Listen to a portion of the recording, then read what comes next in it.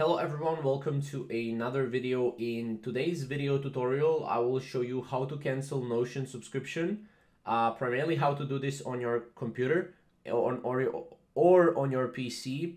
Now, there's one thing that can be difficult, and that is if you installed Notion and paid for Notion through Apple App Store, then you will have to go there and cancel it there.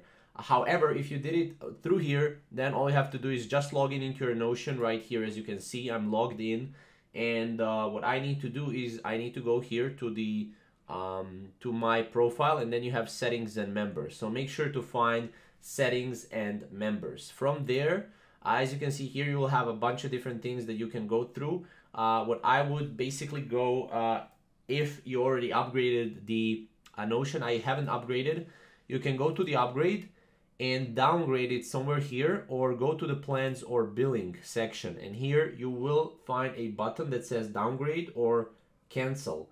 And yeah, once you click downgrade or cancel, you'll be able to go and you'll be able to cancel fully Notion subscription. Again, if you did this on your mobile, then you will have to do it through your mobile. If you ever paid for Notion subscription through your mobile, then you will need to do it through your mobile. But that's pretty much it, guys. If you have any questions or comments, comment down below, and we'll see you in the next video.